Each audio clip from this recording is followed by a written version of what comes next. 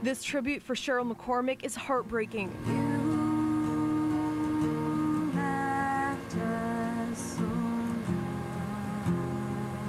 Between these smiling photos and what those close to her say, life was good for Cheryl. She was always very happy, smiling, helpful. But the circumstances around her death Thursday paint a different picture. The 17-year-old was at a sleepover with friends Monday when they popped ecstasy pills, something they'd done before.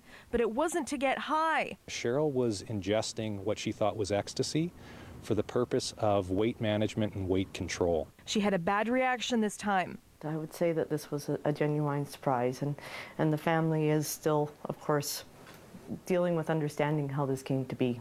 The link between dieting and pills isn't a big surprise to Dr. Joti Samra. We're seeing this increasing trend toward young girls, teens in particular, using different kinds of prescription and non-prescription medications to curb their appetite. And while it's not clear whether Cheryl had an eating disorder, we see a high comorbidity or co-occurrence of eating disorders and substance use. She says there are warning signs that teens could be going to dangerous lengths to get thin. An excessive preoccupation with thinking, talking about their weight and shape.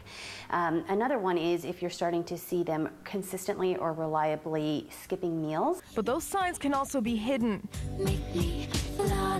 Countless thinspiration videos and blogs offer tips to anorexics and bulimics to avoid getting caught. Combine that harmful online community with the APD's observation of a trend in ecstasy use for weight control, and you have a challenging situation for parents. Cheryl's loved ones hope her death gets them talking. It's really imperative that parents have this conversation with their children and with their nieces and nephews. To counteract a dangerous subculture prepared to turn to illicit drugs in the quest for perfection.